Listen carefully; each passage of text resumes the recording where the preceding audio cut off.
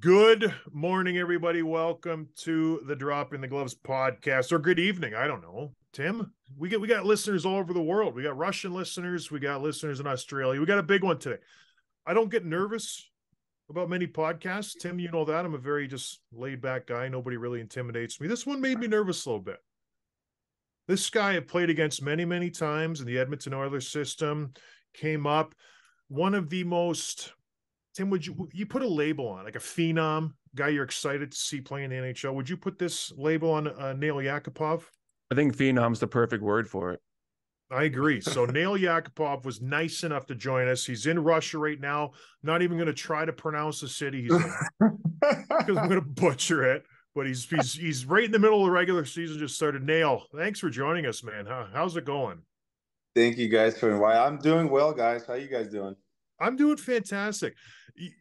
You mentioned before we started taping here, you don't get asked to do many interviews. Why is that? Why? You're a number one overall pick? Oh, it was a long time ago. I don't really like that. I don't really like that name anymore. No. Yeah, I don't know. Maybe because I'm playing Russia and the people try to. I think they just forget about me, but I'm still here, still like still No, I don't playing. forget about you. You're still a baby. He's a baby, Tim. He's not even 30 years old. So thanks. Almost in a month. In a month. Yeah, Oh it's boy, crazy, man. that's a big one. Yeah. Yeah. We'll get there.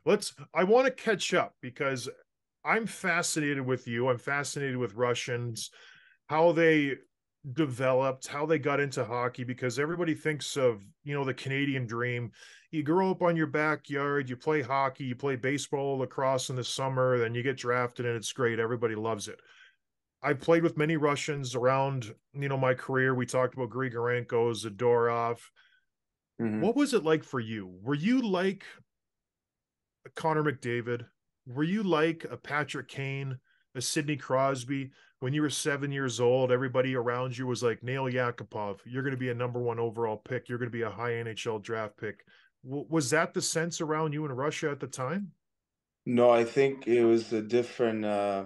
Well, basically, when I was young, I never seen NHL game in my life, and they barely were showing some highlights once a week.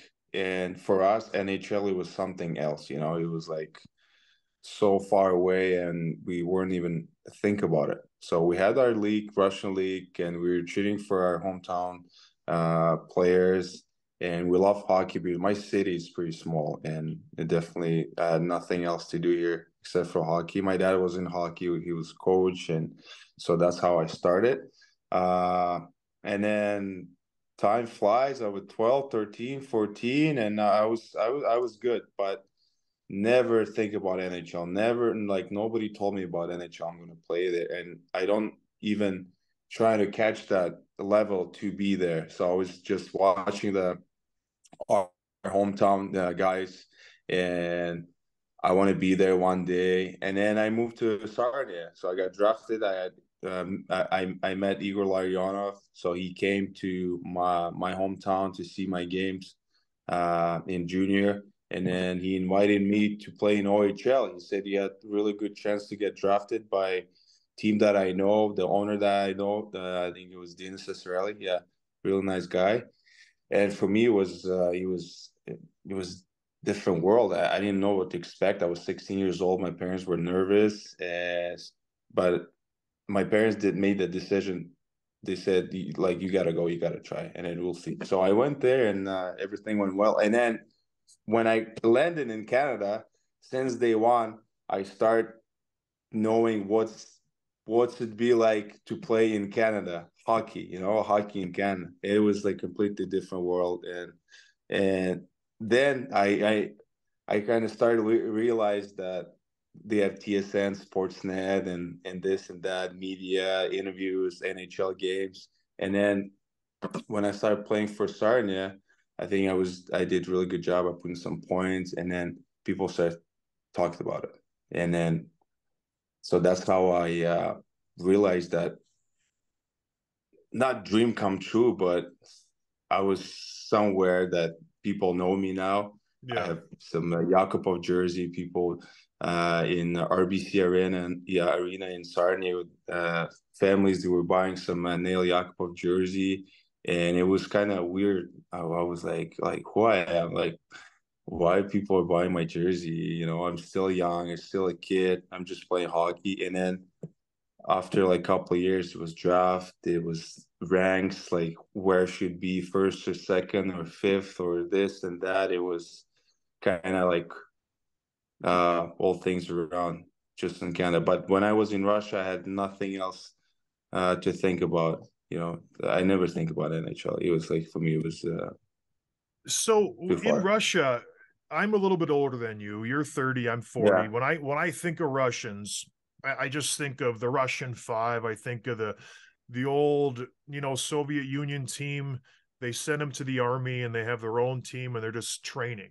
Russian training. They're wrestling bears. Like they're doing crazy stuff.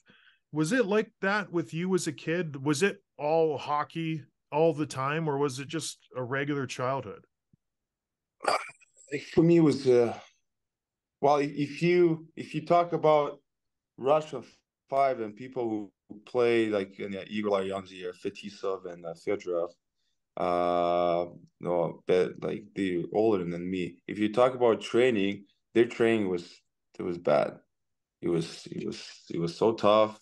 They were living in it called Baza. That's where all the team hang out in the one spot, like outside the city. You live there for like 11 months. You haven't seen your family for a month. You just train there, and I think that's how they escaped, right? I think they escaped from Russia. They Yeah. just moved to. For me, it wasn't like that. So I play in my neighborhood. I play hockey, soccer. I did everything. I play hockey like, I don't know, 16 hours a day all the time. And for me, it was really, really easy to be just a regular child. I went to school. It was hanging out with my friends. I was a good kid for my parents, and nothing really crazy was going around. And I don't know if you talk about training camp, I can. I'm not like, I don't know what he meant. No, yeah, I was just wondering because when you think of Russia, you just think of it's crazy. It's like it's not Canada basically. And you think of Man, guys it's different throwing world. medicine It, balls. it, It's is it it, like completely different because you mentioned it, coming to Sarnia and then you yeah. saw like the difference. Okay, that way. It's different, completely different. And I feel really jealous about it, and I feel bad about it because um, we have so many players, and we have so many I don't know, opportunities. We have a guy who has money, but they don't know how to work with the money, like with the players, with the development, with the teams, with the facilities, with like gyms and this and that, training camps, health and this and that. But we have like some people, they have money, like teams have money, but they don't know how to work with it.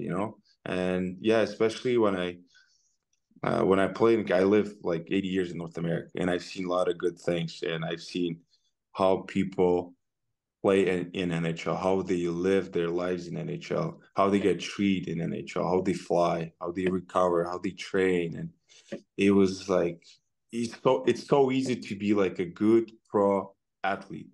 I'm not saying about to be a superstar. I mean, it's everything in your hands, but you have everything. When I was in Edmonton, man, I had free house, I had free cars, I had free phone, like Rogers, like, or Telus, whatever I was in my phone. Everything was for free, everything for players. You got everything. Everyone like recognize you outside, and this and that. But here it's kind of hard. I don't know. We're so far away. Even, I mean, you got to see it, man. You got to see it because even it starts from locker room basically, and then training camps.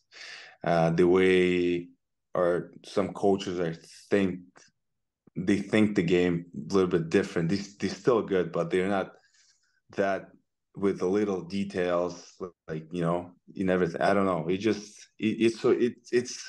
I gotta get used to it. But I love my country. I love to be here, and I just said, okay, whatever. if I need something to fix, I'll do it. If I need a trainer, like I'll find a trainer. If I need a chiropractor, I'll find a chiropractor. You know, if I need to train somewhere in the summer, like I'll find ice. But it's not many options, you know, for players Do in you Canada, feel in like North America. Yeah. when you came back from Edmonton to Russia, do you feel like you have some kind of say in the organization or say with the coaches? You can say those things like, hey, I learned this in Edmonton.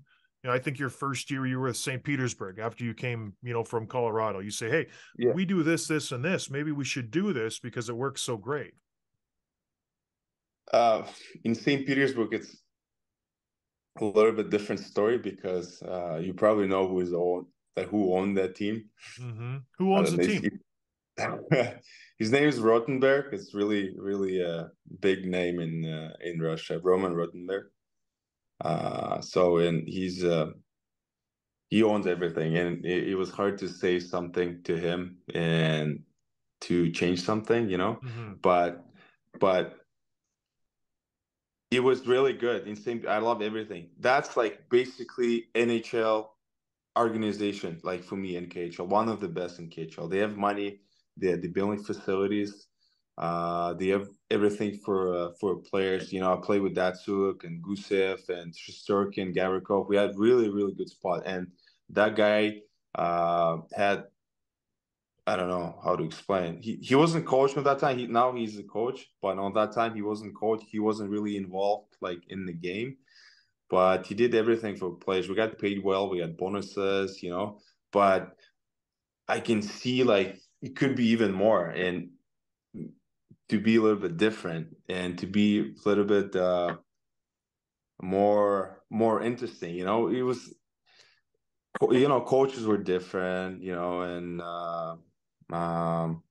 system was kind of different. But like for me, when I came to St. Pete, I was so excited to come back to Russia. I was like, God, like I feel like I missed that time, and Mm-hmm. I really missed, and I just enjoyed every day, whatever it was, like bad days or good days, or we had like stupid gym or stupid runs, or I was excited to be there basically, and I had no words to say to no one that I want to change something. I was in NHL, we should do this and that, you know. It was kind of like bad start, like for Yeah. me if I'll do it, you know. It was like the people didn't like, and I didn't want to say anything. I had really comfortable to be there, but now I man, I can talk about every day, but the people, like some people, they don't listen, and that system we have it's so, like it's so fat, you know. It's hard to go deep and break it down and change everything from the bottom, man. It's like a chain. It's such a big chain that you have to break down and do something different. So like I'll do everything I could, you know. I try. I'm trying to talk to my coach about little things. I didn't teach him how to coach. Of course, I listen to him. You know, I respect everything, the system and this, but some things about you know, travel or meetings, you know, some snacks in the locker room, ice, you know, Yeah. those kind of things I The can tell. day-to-day But stuff. I don't go. Yeah, and plus I don't want to be like, I'm not a bad guy, and I don't want to be like pain in the ass and be like ahead of everyone. I just want No, to enjoy. I'm You know what I'm saying? But fascinated. you know, I have a lot of things to say to everyone that I go. But the first thing that bothers me is this Russian training camp. And it's kills me. It kills me What's the crazy. difference between Russian camp and an NHL camp? It's just no point. It's just no. It it's doesn't, like some things that doesn't make any sense. In coaching, we don't have enough strength coaches that even close to North American strength coaches that trains in NHL players or a bicycle camp or whatever camp you go in North America. I've been training with a few guys in North America. The facilities for players, oh my God, it's crazy. Rehabs and Normatex and shakers and this, and like you're not gonna find something like this in here. That's funny. All right, let's Yeah, go back to Sarnia when you were drafted, because yeah, I want to know. I was never drafted. I was a yeah, free agent signing. What was it like in Sarnia? Because you were saying people were wearing your jerseys. That was like yeah, amazing. You're starting to get yeah, popular. You're playing well, right? You're putting up huge numbers in Sarnia. yeah. Fantastic numbers. At what point did you know you had an agent, I would assume, and he's like, "Hey, Igor. you're gonna." Yeah, Oh, so it was Larionov. So at what point yeah. did he say, "Hey, you're gonna go number one"? Uh, I think maybe middle of the season. I Mm-hmm. couldn't remember exact, but we were involved. So Sarnia is really close to Detroit, so Yep. we were going often to Detroit get Red Wing games, like in the car. It was like 1 hour drive. So we were hang out in the locker room where Lindstrom played, Osgood I think played on that time. So we kind of there a little bit. I had no English. I was just like watching with my open mouth, you know. And we started meeting some players. We started meeting some agents. We started meeting some GMs, and we started meeting some scouts. And then after that, so I was just basically I was standing around and I was watching when Igor was talking to his friends, and then after that he was kind of translating everything to me that he been talking to these guys and what they said. You know, he was talking to scouts, they watching you, they like you play and this and that. And then it was coming like that snowball was becoming bigger and bigger and bigger. And then after summer when I came back for season number 2 and it was draft year. And first time I saw ranks where I was one and then Grigorenko and it was Murray and it was a lot of good players. I couldn't even Mm-hmm. remember, but So yeah, and then it started, Ranks was like every month on TSN. Craig Button, really good guy. I actually talked to him. Yeah, I actually called him a couple of times, even like without nothing, just like to say, how is he doing? Like, I was live and everything. Like Craig Button was like on my side all the time. So I was number one for Craig Button. And then that's how we started basically. And it was like more pressure and it was commercials, That's how we get some photo shots and we went, I think I had some man, we had some, I think cow or we had so basically one family in farm in Sarnia. I think I could remember the whole story, but long story short, I think they talked to Galchenyuk dad, but I live in Galchenyuk's family. It was my first year. They said we give you like 40 kilograms of meat for the whole year, like steaks. So, so they basically just like kill someone. They made some beef for us, and they just asked me like, should I like, do we have like a space to keep somewhere? I'll find it. I'll find it for you. Don't worry. So we got beef. So I'm just saying that how I start to become like more involved in that like a show, because we had some a lot of good things were around us. Me and Galchi, we were together. So draft something for free, free tickets, interviews, photo shot, this and that, and then draft. so walk us a little bit through the interview process leading up to the draft. Excuse me. Did you speak with a lot of Yeah. different teams? Was it mostly the Oilers? Did you need a translator present? What was that all like? It was weird. Yeah. So it was the first of all was combine, right? So yeah, we went to I think we were in Toronto or Buffalo, I can't remember. So you got to do that. I was skinny, can do shit. So I think I was good on VO2. I'm not sure, but one of the bike, I was really I pushed like everything I could, and I was puking after that. And then I went back home. That's another thing is I miss home so much that I already been in Sarnia for like 7 months. I came back for a month and then I went for combine for a week, and I should stay in Canada for another I don't know 2 weeks or a month. But I went home because I want to go home. Like I miss that so much, and I thought that I don't want to go anywhere. like I want to be in Russia, but and then we had draft, so I have to go on the draft in like 3 weeks. So I went there. It was a lot of interviews. I couldn't say that I talk a lot with Edmonton. I talk a lot with Columbus, I think. I think Columbus was a lot because GM was with his friends and scouts at our games and on the playoffs and regular seasons. I've seen him a lot, like often. I talked to Winnipeg. Winnipeg, I remember shower day off. So as soon as I went to the room, he said, "Well, you're not gonna." Yeah, he said, "You're not gonna be alive until." But we picked 10, so he said, "You're probably not gonna be alive until Yeah. 10." So just, how you doing? I said, "Okay, everything's good." I'm like, "Yeah." So and I went out. So my English was okay. Like it was okay. It wasn't good. Some teams I think they had translator because I need help to say some things properly, and some meetings were weird. It was like some tests. I couldn't remember the teams too. Um, yeah, it was. It was a lot of pressure, kind of. I didn't. I was 18 years old, and I couldn't understand like where I am. Where's that? A lot of Mhm. players in the hotel, a lot of media, and I'm still young, still a kid.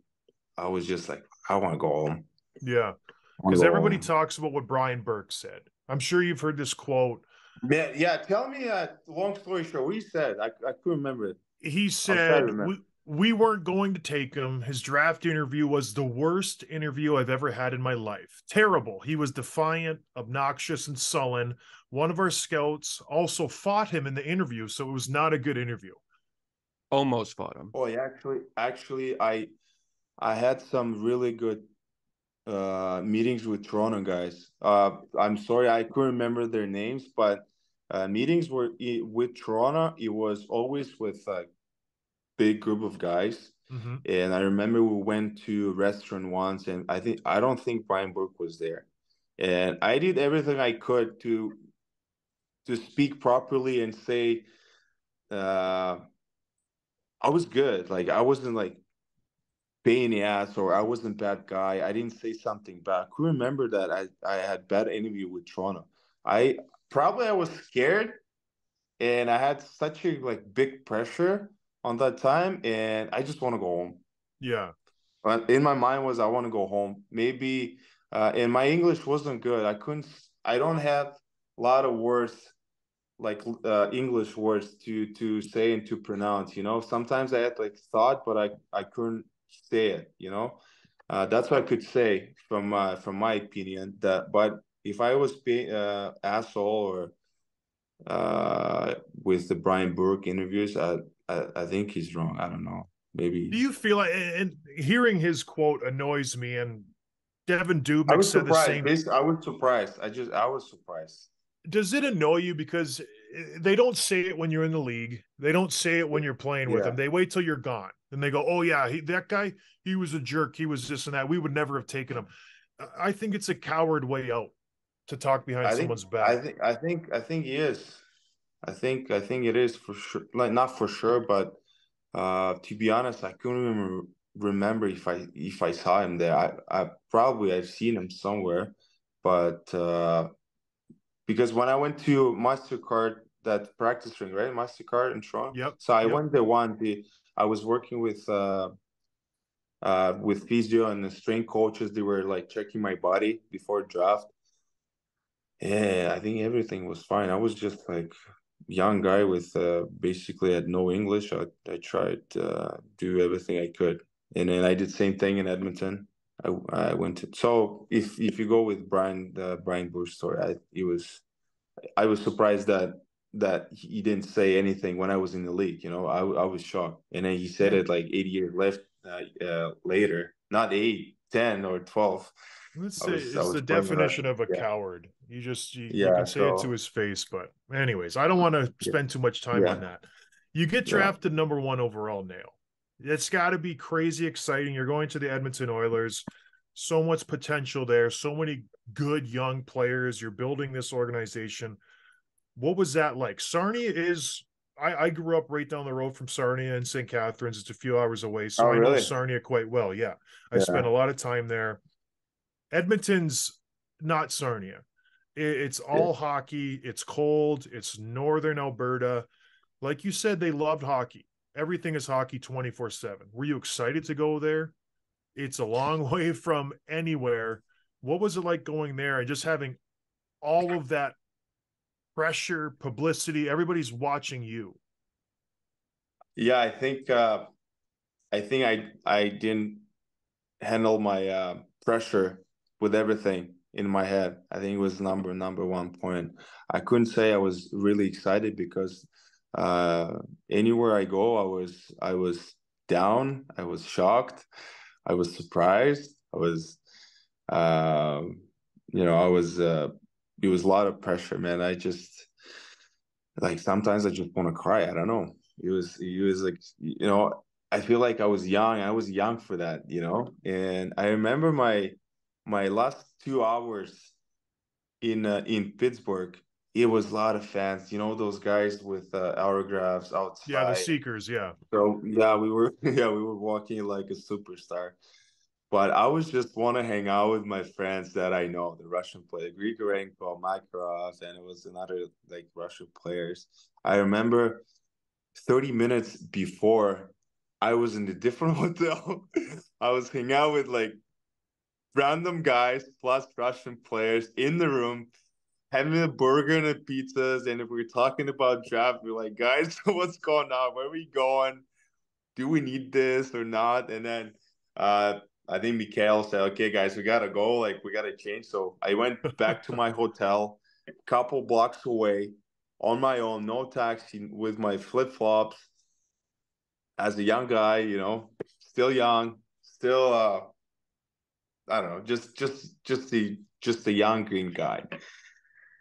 And yeah, I went to my room, just take a shower, changed, put a suit on, and then I went to the job. I was shaking, and I had no idea where am I going. It was sold out.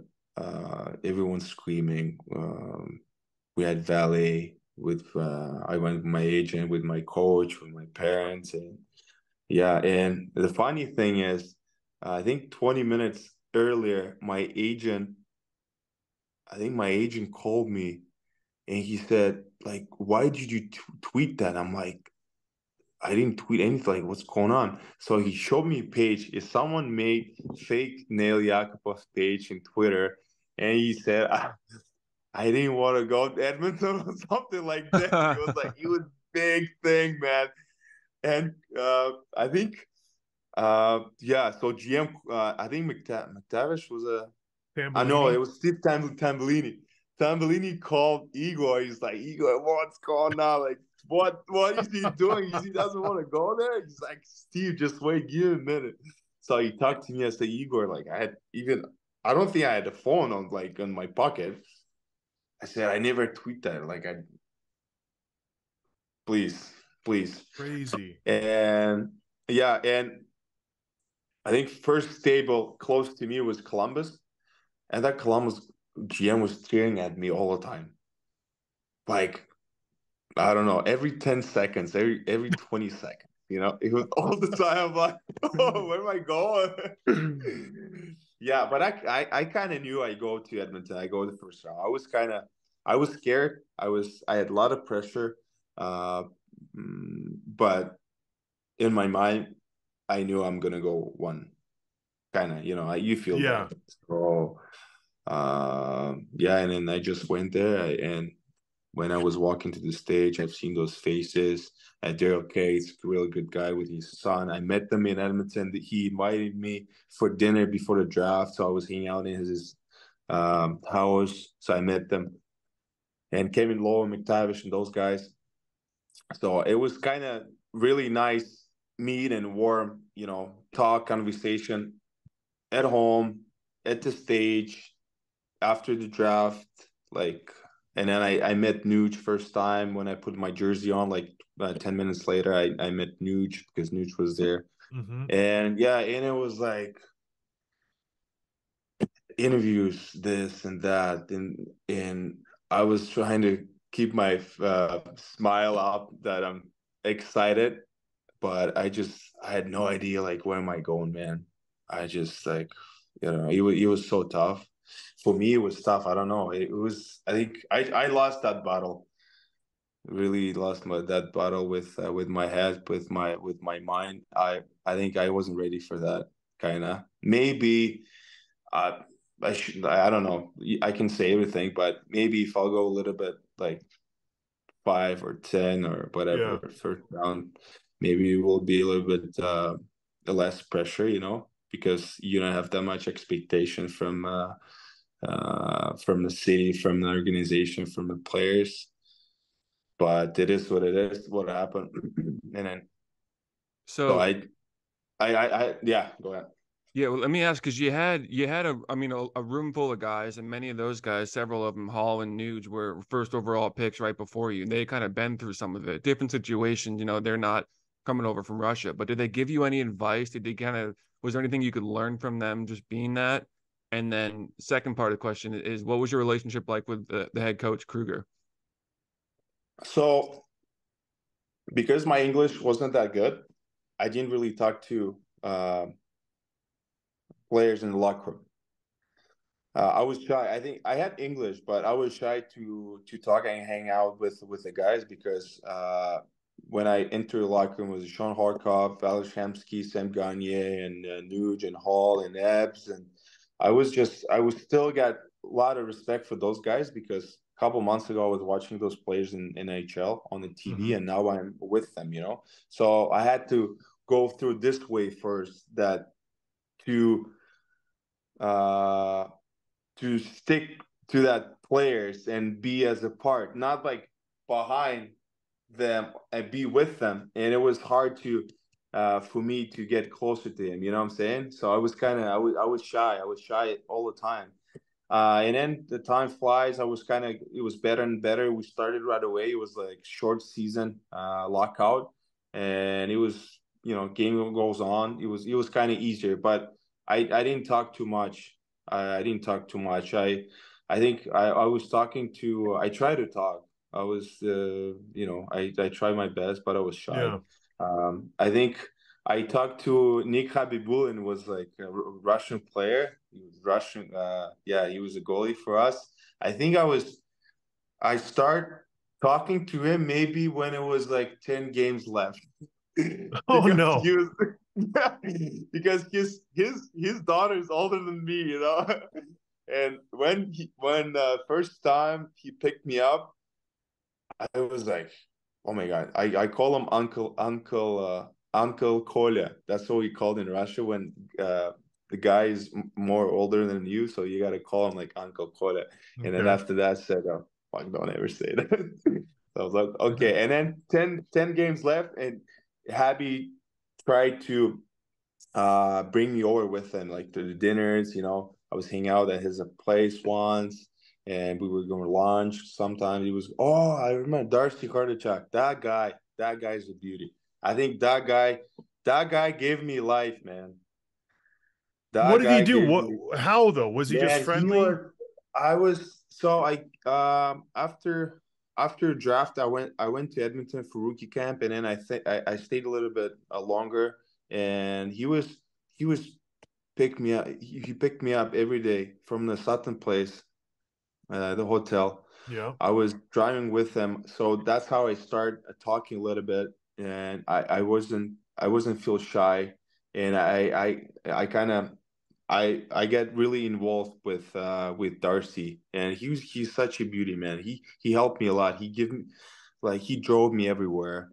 He was buying me some food. He went shopping with me, buying me some shoes. I went with them to buy suits, and he was my kind of like a daddy on the Yeah. plane.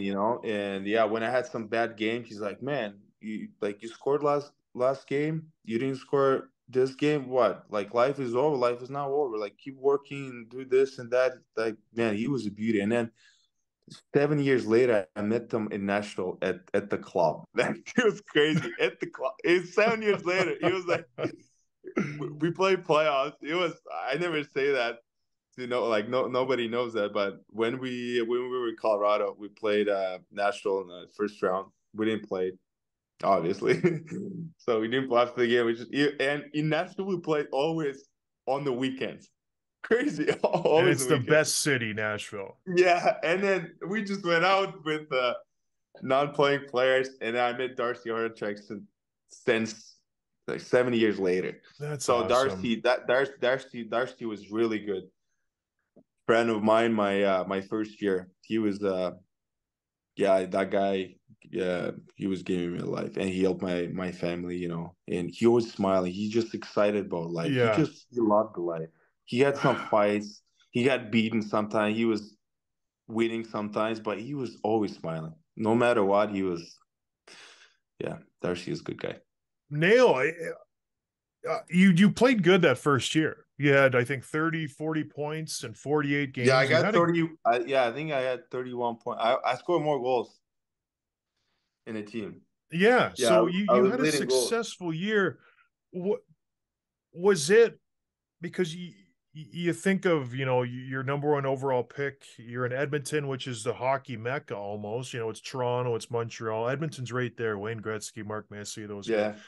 Did you have fun your first year? Because it sounds like it was kind of not great. So I forgot about Ralph Kruger. I've been Yeah, asked about Ralph Kruger. Ralph Kruger was really good, like good human being. yeah, He's more than a coach. Like for me, it was important to have someone who can be close to me, not just about hockey and about everything, like life. He was talking to me a lot, and he tried to teach me about like some little things. I think even when he was mad at me, sometimes he wasn't saying anything about it, but I knew some mistakes that I've done like during the game a little bit, yeah, and he tried to like push me forward with that excitement I had, so to be more successful. That's what I think. And with Ralph, I was feeling good. He just gave me he gave me a lot of time. I was involved in power plays all the time, and I don't think he was I don't think he changed like lines all the time. I was on my spot. I think that's where he thinks I should be. I was there, and it was yeah, good. He was more than a coach. We had a lot of good meetings. He been in teams parties sometimes with a glass of wine, and he was talking to players. He was on the same level with everyone, players, staff, Joey Moss, the people who worked for Rogers Place. He was yeah. he was really really nice guy. So yeah, but my first year was okay. Do you know another thing is I moved with my family there. Okay, So my first year I lived with basically I lived with my mom, and in Sarnia my second year I lived with my family. So and then I was when I was in Edmonton I lived with my family for 4 years. So I felt like sometimes maybe I was already like 20, 21, 22, and I feel like I need more space, kind of. yeah, But I didn't really say. It was pressure. After a bad game, you have already bad game. You lost, you play like shit, and then you come home and then you have your family. You try to be nice, but you they could say something about your game too. Not my mom, but I talk to my dad about my game a lot. Sometimes. And I felt like sometimes I just want to like disappear in my room, like in right. the space to be by Yeah, myself. I couldn't say it, like I'm not saying it was my family did bad, everything to me. No, nothing. But right now I feel like maybe I need more space to be you're by growing myself. up. Yeah, I was growing up and I thought maybe if I would stay on my own and took my own way by myself, maybe it will be a little bit different. I don't know, because I felt like pressure everywhere. Because that's what I'm getting from talking to you is just like yeah, the amount of pressure, and everybody's trying to help, but yeah, it and sounds they're trying to help. They try yeah, to help, but sometimes you just don't want to like be in a space that just yeah. you, like not even a light, and you just want to hang out with your mind. But I think yeah, probably I should stay by myself, but it is what it is. Well, you mentioned Ralph Kruger being a great guy. He got fired after that season. They bring in Dallas Eakins. He lasts for 1 year, one and a bit. Then you have Craig McTavish, you have Nelson. You played 3 years of hockey. You've had four coaches. I played with Mikhail Grigorenko. You mentioned that. I've said this many, many times where I'm like, Griggs was a world class talent. The Yeah, guy had unbelievable hands, score at will. I feel like they ruined his career because they rushed him to the NHL. We had a bunch of coaches like you did in Buffalo. I think we had 4 or 5 coaches and GMs and yeah. presidents. Do you feel like that stunted your growth to not have like a consistent coach to just bounce ideas off and to just talk to and to mold you and help you develop? Because a coach comes in, they don't know anybody.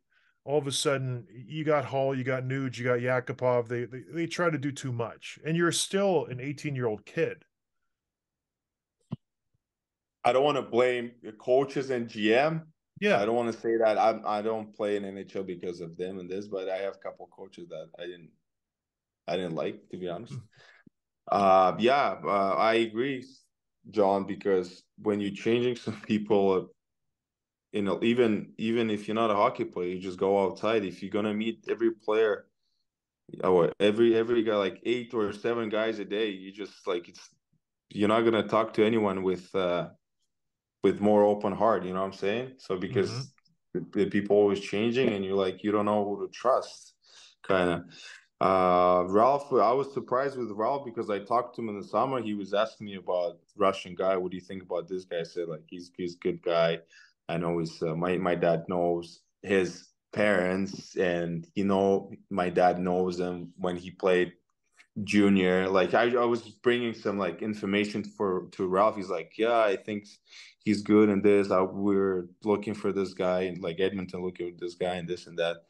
And then boom, like after couple of weeks he got fired. So I called Ralph. I'm like, Ralph, what's going on? He's like, I don't know, man. I wake up in Switzerland, having a good day. I was sitting eating lunch with a glass of wine or something like Huh. this. Yeah, I got call from I think he got call from McDyess, and he said you got fired. Sorry. it was long story short. Yeah.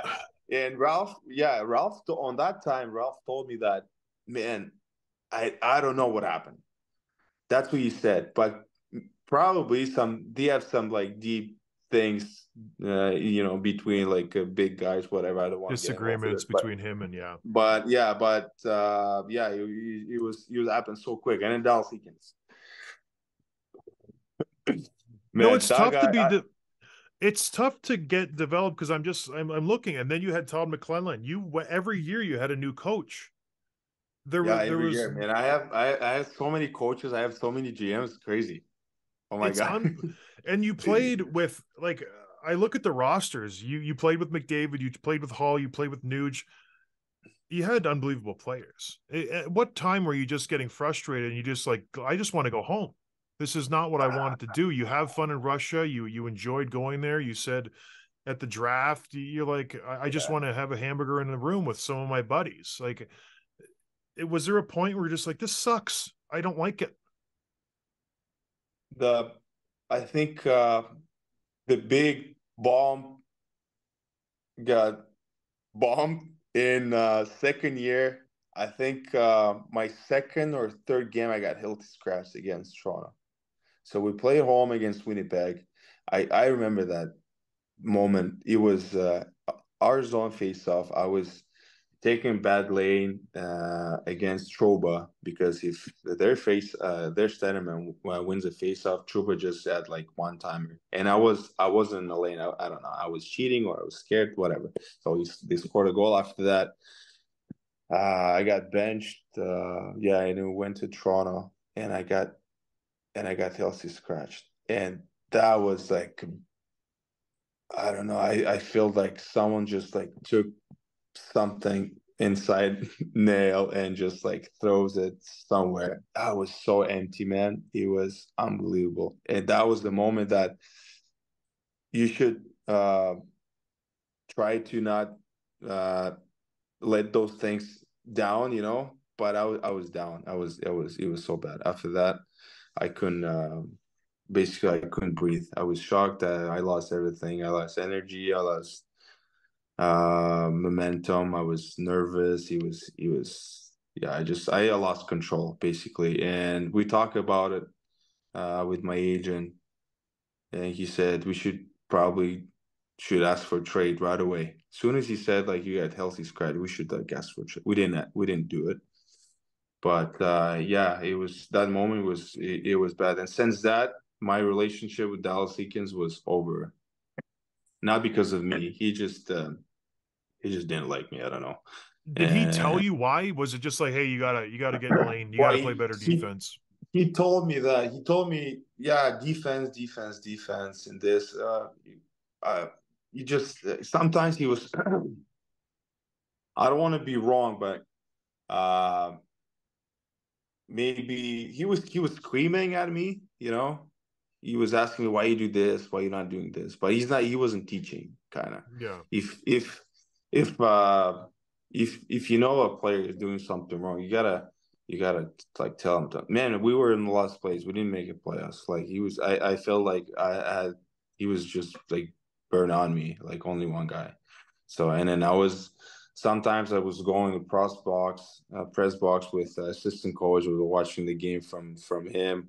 Was writing something on the list. He was like, I was doing some weird things, but I never learned like how to play. Like he basically never teach me, but that guy was just weird. I don't know. Does Yeah, does Taylor Hall say anything? Because he's at that time, like he's the leader of the team, right? I think he has the C maybe. Do those guys ever pull you aside and be like, hey, like Nail, like it sucks. Like, yeah. I could remember that one guy said something to me like to give hand or you know like give some support.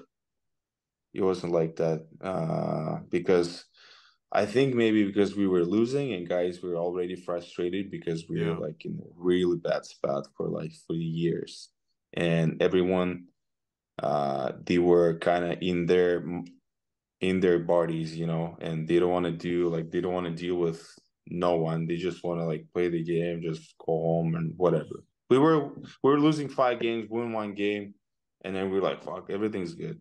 If like City loves it, Edmonton is like, oh guys, really good game. We won 1 game. And then we go again for like 3 or 4 losing streak, and then we win 1 game again, and everything is fine. And yeah, it was crazy. I think he was like, I know some guys tried hard, but guys, veterans, that Matt Hendricks, he was playing in Washington before that. He was like in the teams who played in playoffs and they fight for spots, and he knows how to win. I think Boyd Gordon was in our team too. That guy eats every puck on the PK. He was like, yeah. I don't see any like good spots on his body. He always was broken. So he played in Washington, he was saying something that, some speeches because he wants to win, and they were tired of losing all the time.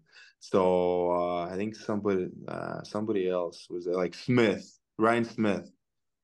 That guy was like he lost in this in against Carolina, right, in the Stanley Cup final. Mm-hmm. So that guy trying to say something, but not a players who didn't make a playoffs, and the guys who never played in the good teams, they don't know how to win. They don't know how like what to do and what to say. That's what I think. And Ebbs and Halsey and Nuge on that time they were young too, but I think they had really good lives because they were putting like a lot of points. They were living in Canada, they everyone loves them, and I think they did everything they could on that time.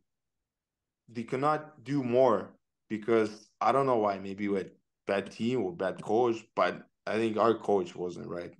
And I can tell. when I was young, I say to myself, like, I'm not gonna blame the coach, but that coach, I don't like that coach. And Could you maybe not tell? even, Could you yeah, tell a difference when you went to St. Louis then? Because you get traded in 16. yeah, Could it you was tell a different. difference right away? Man, How it was different right away. It was older team. You already uh throwing some respects for like Vladdy Tarasenko. That's the number one guy that I know. Like the first guy who called me and told me about you got traded. Like text me, shooting me text. And yeah, and when you look at the locker room,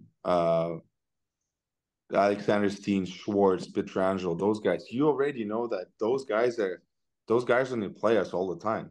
Mhm. And their question was to not make a playoffs. Their question was like, how far should we go and what we have to do for it? And coach, like Hitchcock, the story, I first time met Hitch, it was last exhibition games. They play against Chicago. I went to the trainer's room to meet all the staff. So Hitch was sitting and crashing popcorn with two hands. Crazy. Man, he was killing it. And I was like, hey, I'm like Nail. He's like, oh Nail, welcome to the squad. It was funny, but yeah, I think everyone was hate Hitch. They hate him. They hate him bad, but I think his system was working sometimes. Not sometimes. He's a big name. Yeah. He coached a lot, and I think I give him some respect. But obviously, of course, it's a different teams. Edmonton and St. Louis on that time was completely different, and it was yeah, maybe it was hard to make a team there sometimes, but yeah, You How that's a did different. oh go ahead, Tim. well can you for the listeners explain a little bit like of what that's different? Like why different? How is it like the everyday? Is it the way you practice? Is it the way you travel? Is it the way the teammates talk to each other? No, it's the practice. No, in NHL, everything's John. You know, everything is good. Food Mhm. and flights and hotels. I think every team has like same things, and you know, same. How should I say that? Uh, The the NHL day-to-day gives stuff is the same. yeah, day to day stuff. Everything is good. You know, everything's nice and clean, skewed and everything. This I'm just talking about practice. I'm just talking about like system. I'm just talking about like videos we doing. I'm talking about the players when they agreeing with Hitch when they were like fighting against each other. But some guys were thinking like fucking Hitch, and I was surprised that this, yeah, some big guys were um they were involved in like a speech fight with the coach, and just like that winning mentality, the way um talking on the ice, the way uh fighting for each other. I know John, it's like it's hard to explain. You just gotta be there. Like if you were like team who haven't played in the playoffs for so long, and then you go into the team who's gonna fight for like Stanley Cup is just different. And first of all, I think it was like older squad in St. Louis. I think that was a more important thing too. I think so. In Edmonton with the young guys, we didn't really do much. I think maybe that lockout year we almost made the playoffs, but we didn't make playoffs. It is a So culture, and it starts from the top down. I've said this before, where yeah, okay, if the GM and the coach and the president, and if they treat the players right, practices yeah, go well, like it starts from the top, and you can tell St. Louis has a good organization. We've had yeah, guys who played for Edmonton. I almost signed at Edmonton many years, and even the way they talked to the players that they wanted to sign, they were promising me the world. Like, oh, we're going to win the Stanley Cup in 4 years. And they're yeah, like, well, yeah, we'll sign you to a 2-year deal. I'm like, well, what? Tell me 4 years. yeah, Like, so it's very different, kind of different organ. I played with Arizona, who was garbage. I played in Yeah. Buffalo when we were last place and had a dysfunctional president and GM. I played in grade A Chicago and New York. Those were Yeah. great organizations, you know, and But it's then, man, different. Edmonton was cool. That organization was unbelievable. They've done everything for players. In Canada, I think it's in Canada it's everywhere like this. If you play in Canada, you're just living your best life. I think, especially if you're young. Oh my god, crazy. I wish I could do more when I was young, but I was too shy. I had no English, you know. What happened to you? Because you don't seem shy right now. Oh man, I'm almost 30. But you know, the mindset, like if with my mindset right now, if I'll go back years, it'll be like maybe a different story. I mean, I can say whatever I could, but I'm just saying that I'm a little bit different person right now. And I was different. Back in NHL was completely different, man. Oh my God.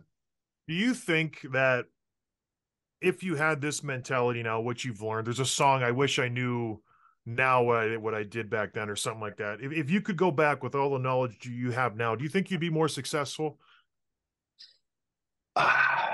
You know what? I'll say this. I worked with Bob Hartley in Avangard. Okay. Uh, he said one thing to me. He said, like, yeah, Nail, like, if I had you my your first year in Calgary, it would be a different story. That's what he said. Man, Mm-hmm. that guy.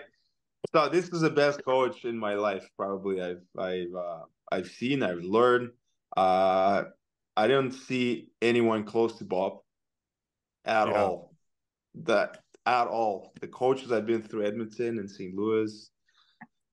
No, I should say I'm not going to blame coaches, but I'm saying if that guy will be in Canada or in Edmonton, it will be a different story. That guy changed my. He changed my. He didn't change my game. He was just giving some little details about hockey. And yeah, we had system. Yeah, we played really poor hockey. Yeah, sometimes it's like you just want to puke from our game, you know. When I'm talking to my friends and my family when they watch our games, like, man, we have no idea what you play. I'm like, just wait. Like, we have system. You have to do this and that. And yeah, you kind of under the box all the time. But man, he teach me so, not just me, like the players who play for Bob, 100% they're learning something that he will keep continue to do that in different teams. That's Mm-hmm. what am I doing right now? Like when I was working with Bob, some things I've learned, I'm doing it right now. And yeah, that guy is different. And it's not surprised that he won every championship he coached. East Coast, he won AHL, he won AHL, NHL, Switzerland, KHL. We won KHL Yeah. with Bob, and that guy he's just like he's a fanatic. He's just for him. Just he said, Nail, I love only three things: hockey, my grandsons, and Coke Zero. That's it. Doesn't need anything. That yeah. The funny part is we're still talking to each other. He can text me. He can call me. You know, he was FaceTiming me sometimes. He's like, "Just Nail, how you doing? I'm watching your game." And I was thinking like, "Are you kidding me? Watching my game? Like, why do you need to watching my game? You like like in Florida, like on the in the house, Yeah. you That's know, so just cool. enjoying weather." And he watched every, like, you know, every statistic, every team, every player.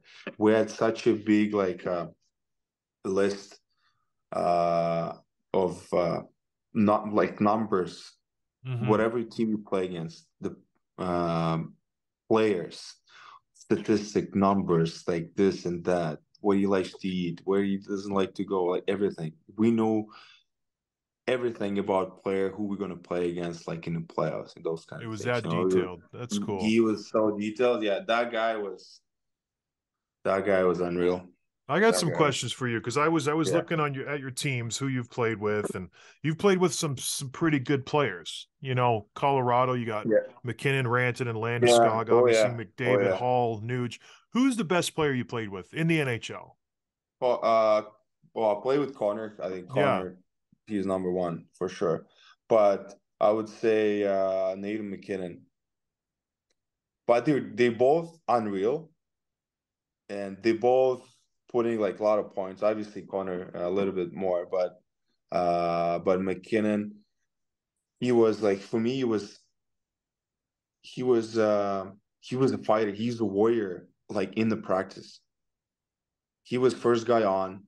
I was he was skating with the goalies all the time, like 40 minutes earlier. Yeah. He was going to ice all the time, and I was with him.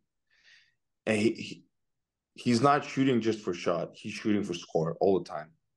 And so he was working with the goalies for 40 minutes, and then we have practice. And he always, when if it's one on one, he wants to beat that guy. If it's two on two, he wants like put him on his ass, like on the ass. He wants to score. He was fighting, he was hitting, and then if something goes wrong, or like he couldn't like beat the guy, or most of the time was Tyson Berry. They go one on one against Mm-hmm. each other, and if something goes wrong and Nate can score, he's like, "I'll fuck you up," or like, "I'll score next time." Like, you know, he was so honest. It was like he wasn't funny. So that's how he was taking the game all the time, like all the time serious. He will tell every player, he will tell coach, Betsy, he'll tell Betsy, like, Betsy, we got to do this. We got to do that. It's So you not all knew, the time. could you tell Yeah, Stanley Cup, this guy gets it? Like yeah, there's a yeah, difference yeah, between him and Hall. yeah. Him and Hall, Just the mentality they go about hockey. mentality, Yeah, it just mentality. The way, like for me, Halsey's a great guy. I mean, Yep. yeah, he's a good guy. I think he was a good player. He was skilled too, but um, but McKinnon is more like he wants to push everything. Like he doesn't want to push everything 100%. Like he wants to take like 300% of every moment. You know what I'm saying? Everywhere, and he's so serious. And on that time, he wasn't that freak about food and this and that. I've heard some stories when. And Russian guys were in Colorado, like Maltsev. I don't know if you remember that. He was in the AHL, Maltsev, Mm-hmm. and he said some stories about like how bad he was on the food wise. Like he eats this, and he was drinking this, and in the practice he was telling me like, well, you got to be better. Like you got to do this. Like don't like lose the puck on the blue line in the practice. He was Mm-hmm. like this all the time. He was talking to players all the time. I Halsey was love it. different. Halsey was doing his own things, you know, and he wasn't really saying some like things to me. I was a younger guy. Maybe I want to hear some, you know, speech from guys like Ebbs and Nuge and Halsey. They were just, if I had some like bad moments, I had bad moments when I play with them. They were just gonna not choke me or saying something. Come on, Yak, like Yeah. fucking, you know, this and that, but nothing like special in the details that should we like do something. You know what I'm saying? So You used to that was burn the me difference. wide. I know that. So I knew you were Yeah, yeah, fast. So, yeah, yeah, but yeah. so I one more, and then Tim's got some. This is a long interview. This is fantastic. All right. Do you have any aspirations now of coming back to the NHL? You've been in the K for like 5 years. Have you had anybody reach out and say, "Hey, come back, give it another go"? You're older, you're more mature. No, no, no, no. I don't. Well, I talk to just like Nikita's daughter sometimes. We Mm-hmm. talking to each other. I think he's really good friend of mine when we play together. And I couldn't say I have a lot of friends there. I have a friends that outside of hockey, so that I talk to in Yeah, Edmonton, really good guys. But to be honest, it's not more about NHL. It's just more about like North America life. You know, like for me, hockey is not just it's not my life. I want to live the life too, and like I want to feel that enjoyment. You know, I want to yeah, wake up and feel nice to be where I want to be. You know, it's not just like about hockey. The Canada and US, it's really good country to live, and especially for pro athletes, that's really good spot to be because the people and fans and organizations they treating you very well, and it's fantastic how far they go from us, from Russians, you Yeah. know. But yeah, I feel like I'm more comfortable to be here in Russia, you know, be with my friends. You know, I'm still single, still maybe looking for a future wife or whatever. Like in for me, like mentality, Russian girl is more closer than like North American girl, you know. Yeah, but we'll see. Who knows? Life is changing pretty quick. But for now, I don't want to go, and I don't think I have a chance. Maybe I don't know, but I'm not putting those points that okay next year I gotta put like 60, 70 points and go to NHL. Yeah. No, yeah, I just want to feel comfortable and live a good life because sometimes hockey takes like bites so much from your life and Yeah. from your I don't know. I don't know how to explain. It just I don't want to think about hockey too much. You just like sometimes way too much, and you nervous and you feel bad. You couldn't sleep because of hockey. You couldn't sleep because you couldn't score or you couldn't get an apple or why? I don't want to do that. No, I don't Yeah, think you people know. realize Yeah, the amount of stress, especially for a kid who's 18 years old, you're putting, and it's very hard. yeah. It's And hard, man. so, It's hard. But you know, maybe for me it was hard. For another kid who's 18 years old, I don't know, Tom Wilson, whatever. well, I just He's think just it shows that you actually cared. Like you did really yeah, earnestly want to like yeah. I care, do man. I well. was on that time. I was like those draft years. It was like my bad dreams. That time was my bad dreams because I couldn't handle. I feel so bad when I was lockout year. To be honest, when it was lockout year. So I came back to play for my hometown, Nizhny Kamsk, Nifty in KHL. I Hmm. played with Martin Cibak. You remember that guy, Slovakian guy, Martin Cibak? He won No. Stanley Cup with Tampa Bay in 2004. Okay. So I played with him. I played here 3 months. Man, it was my best time I ever had in my life. Why though? I, I wake up, I was like, I love this life. I love this game. I love this everything. I love everyone outside, in at the rink, on the roads. I was living my really good life. I was enjoying about hockey. I was putting some points, team was doing well, and I played with the Mans. My first time I played with the Mans, I was 18 years old, and I'm like, Hmm. fuck, it works pretty good. Like I like it. But I was already drafted. But I knew in my mind, I'm like, one day is going to be over. One day they will say lockout is over and you got to go to NHL. And I Yeah. was trying to stretch that moment far as I could. And then I went to World Championship, World Juniors in the winter time. I kind of went down because the pressure already from that moment. And then in January, they said lockout was over. You have to come back in Edmonton. I was like, That's amazing. but Wow. yeah. So that was my best So was best it best. just when you left Colorado and you Yeah. decided I'm done with the NHL? I'm going to St. Petersburg. Was it just like you were just happy? You know what I mean? Did it feel good to sign that contract with the K? I was at the moment I was still waiting for some offers from NHL, kind of, but it was taking for so long, and our training camp starts pretty early, so I had to decide where should I go because St. Petersburg they don't want to wait for so long. Yeah. And I'm like, I was nervous, yeah, for a week. I'm like, what should I do? What should I do? I got to make a decision, and I feel like it was enough. I I'm by myself in North America, and I don't want that life, kind of. You know, it's good to be in a good organization. You know, playing NHL, leading a good life, having good restaurants, and in this and that. But I feel like I need to come back and be in a be in Russia, be close to my culture, and I was excited. It wasn't too hard.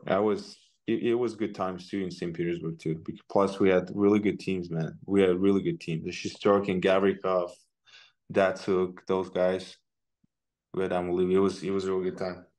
I was really excited. Crazy. I could talk to you all day, but we can't. Yeah, yeah, So Tim yeah. does Tim does a rapid fire where he's going to ask you some questions. It's just fun, Okay.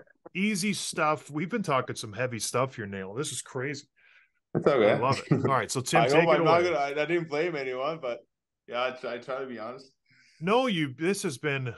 I usually hate Oh, doing you know interviews what? with Oh, let me players. tell you, please. Let me say something about Okay. that interview like Devin Dubnik said about me. Okay. So for those of you who don't know, Devin Dubnik, he was talking to somebody and they mentioned Nail Yakupov and he said, "Oh, Nail Yeah, Yakupov, this guy was an idiot, a complete yeah, idiot." I tried to explain to him we were doing a low drive from the corner yeah. and he's zipping these things past my ear because he's trying to hit the elbow. And I tried to explain to him, you realize that there's three outcomes here. You miss the net, you score, or you hit me in the ear. And I hate all three of those. If you want to practice this shot, go do it on the other end. Okay. That's what he said. So that's funny because to be honest, I couldn't remember that moment at all because I knew I was working with Duby and Habi all the time after practice because Yeah. goalie coach always wants to do something extra for the goalies, and my mindset was always to score a goal, whatever. Like, it was a little hole. I try to like put pucks here, and this and that, and I I knew I hit him probably a couple of times in the head, but I think that moment he was saying it was the drill. I think it was the drill we were doing, and yeah, maybe I hit him once. He was screaming at me, and then I hit him again. I think second one maybe I've done it on purpose. Like, it was a long time ago, and then he skated me with a guitar. I think you grabbed me stick like a guitar and tried to smash me or something. Like, it was little fight kinda. But after that, and we were good. Like, I couldn't say we were friends. I was trying to be nice to everyone. And with Doobie next day, we're like, Doobie, like, we were hi, bye, how are you? We were talking, we were hanging out together. In the end of the season, like at the bar, he was him and his wife drive me home. Like, it wasn't like we were hating each other. The bad things that happen sometimes on the ice when players are hating each other. But okay, that happened. Whatever, I hit him a couple times, like to his head. But after that we were good. We were still talking, and I never heard that he was saying something, "I'm idiot" or like "idiot," something like this. He probably knew I'm a young guy, and I don't try to do that on purpose and shit. And then boom, 10 years later, he was saying some things that but he said it that we're hating each other. That's how I understand. Yeah. But I was like, oh my God, crazy. And on my mind was I was talking to CCM to order my sticks, and I was like, I knew I'm gonna put on my stick. I'm not gonna put Yakupov. I'll put Dubnik ears. That's what that's what I tried to put on my sticks. And I was ready to answer on Instagram or call them or text them. I was so mad because everyone like keep texting me like, "Yuck, what's going on?" Like, I'm like, what's wrong?" And then he showed me that article about Dubnik. I'm like, that's crazy, man. Like, I thought he's a good guy, and we were good to each other. And then he said it. I'm like, okay, whatever. It's just So how it yeah, is. I'm done. That Yeah. sucks. I'm sorry. I just want to touch on that because I played with I played with the world class, arguably the best goalies ever, Henrik Lundqvist. You Yeah. could rip pucks at Lundqvist all day long past his ears. He didn't care. He honestly didn't care. That's the thing about good goals who I've played with. They never like Sam Varlamov for Jordan Bernier.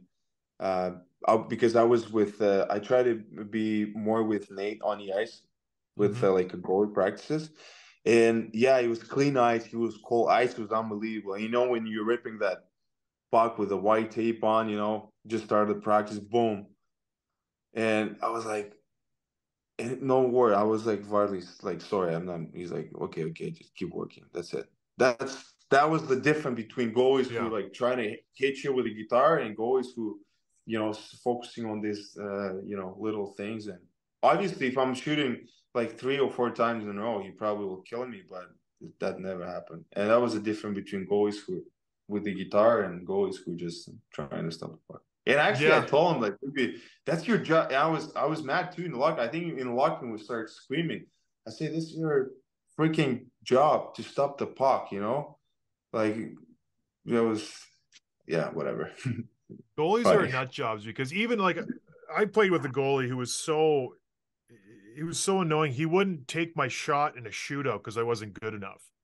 What? That's and so bad. he would take all the stars, and then I would go Barry Brust for the Wild. That I played with him in Houston for a little bit. He's a nice guy. I got to the point where I just punched him out. I'm like, you're not going to take my shot, so I ripped a shot at his neck and I just boom, knocked him. I didn't knock him out, but I knocked him down. I punched him in the head. Well, don't be a little baby about it. It's just so goalies are weird. Yeah, it's just you can't do that. You can't do that. I think disrespect me. You talk to Darcy Hordichuk, the tough guys are nice guys, but anyway. That's so beauty, man. You're a beauty too. No, I was first time.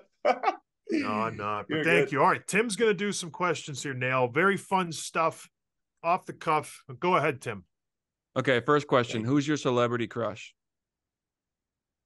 Oh, trying to explain celebrity crush. Oh, that girl that I like. Yeah, or boy. I think what's her name? I couldn't remember the name. Mary Robbie. Margot Robbie. Margot Robbie. Okay. What North American food do you miss the most? I think those tacos with the meat and cheese. It's like kind of snack. Taco Bell. Not Taco Bell. It's like when Taco Bell is like wraps, little wraps, right? It's like Mexican. But that one, you take a chip and you put in like in a cheese sauce and meat. I think it's called salsa. Nachos. Nachos. Yeah. Nachos. Those are good. Nachos. Oh man, Nail. We don't have. You can find it here, man. You can't find nachos in Russia. You can find nachos, but you cannot find a restaurant where they can put all the nachos together and put like meat sauce on it and cheese and the jalapeno and this and that. You know what I'm saying? That's I do. That's too bad. That's delicious. Sorry. Yeah, might be my dinner tonight now, talking about it. Who are your favorite line mates in the NHL? Well, probably Connor. That's one. And Derek Roy, 100%. Royce. Wow. Yeah, we brought Royce from waivers, and we changed Dallas Deacons, and I played with Royce in the first line, and he made me $5 million cheat next year. That was good. Well, 2.5, 2 years. So, 5 million. Thank you, Derek Roy. Yeah. Who is the hardest defenseman you ever had to play against? I think Pietrangelo, one of them. But yeah, I think Petro. Yeah, Pietrangelo. I would say Pietrangelo. Favorite vacation spot? Dubai, for now. You got water there? Isn't it all sand? No, it's good, man. It's good. It's kind of hot. Sometimes you feel like if you go in July, you feel like you just it's so warm. You feel like a lot of people just pee and you swimming there. So just like your lake in your town? No. Better, much better. My last question. We have a lot of young kids that listen to the show. What advice would you give to a young kid who wants to get better at hockey and improve his game? just don't put too much information to your head. Just do it and enjoy. And like obviously, you got to work hard, do this, do some shooting, and work with a good trainers.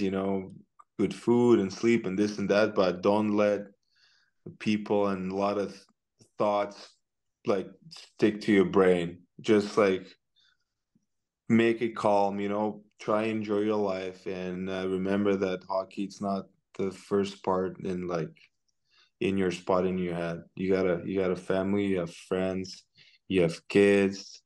You just gotta free your mind and I think enjoy. Don't think too much. I think if you let those things that go to your head, it's gonna be hard to do everything properly and 100%.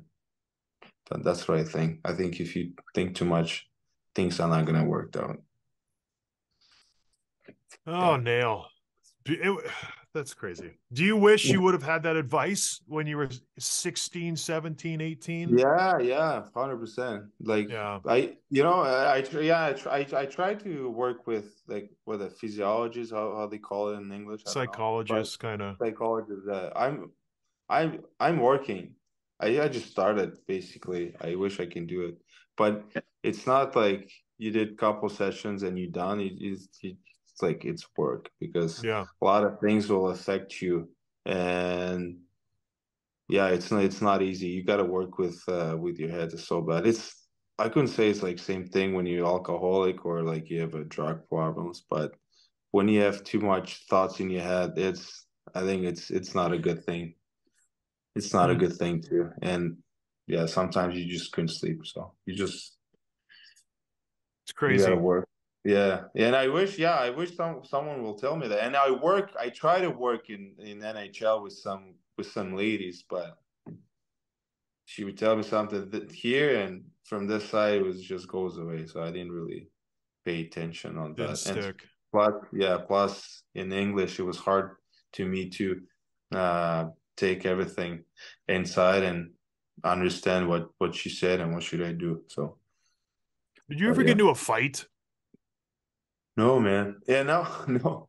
I think I had one in OHL, but it wasn't a fight. I almost got killed from Adam Fox. But now even I could not fight because I broke a finger last year and I had bad surgery and I have to redo it. Oh So I no. missed like I missed like 4.5 months of hockey. Basically a Whole season. whole season. Yeah. Can you Russian imagine? healthcare. Nail, I got healthy scratch for 60 games in a year. So I can I But you can went to you went to NHL All Star, man. I That's did. cool. I did. That was great. I got that. That- So I don't know. That's the thing. Would you rather go to one All-Star game as a joke and everybody make fun of you, or just be the number one overall draft pick, Tim? What would you rather do? I'd take number one. I'd take Yeah. number one. You're Yeah. still the I best. will I will I will go to All Star game once and I will take all the jokes about me, but I think It so. was pretty I don't cool. think do you so when you went there, like everyone were laughing about you or what was the story? Like how you feel like how fans were talking to you or players and what was like to The be in the players locker were room? cool. The players were Yeah. great. It was everybody else who was making fun of me. Everybody. Yeah, like Like TV, media and everybody, this. fans, Yeah. everybody. Yeah. Well, maybe not the Like fans so fans. much, the media. That's crazy. They should do that, I think. It Yeah. was great. Whatever. It But it made was me a good. ton of money. It was fine. Now I got a podcast, so I get to talk to you. So whatever, man. Yeah. You know what I mean? You live You and never learn. know. Yeah. All right, Nail. Well, Yeah. listen, thank you. I know you got a game in a couple days. You scored yesterday. Fantastic. One. Did you guys win? We were up 4-1. We lost 5-4 in overtime. Oh no. I No. think this is the I think this is the first time I was up 4-1 and I lost the game. I couldn't remember. Even junior, I couldn't remember the game that I lost from Just no 4-1. leadership in that locker room. Yeah, yeah.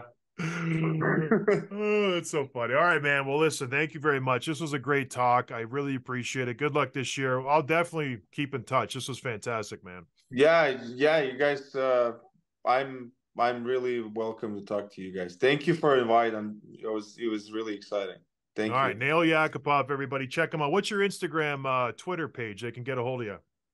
Nailer 1064. It's Instagram. Nailer 1064. Give him a follow. Send him a nice message. The guys need some good news in his life here. All right, everybody, have a good one. We'll talk to you later. Cheers.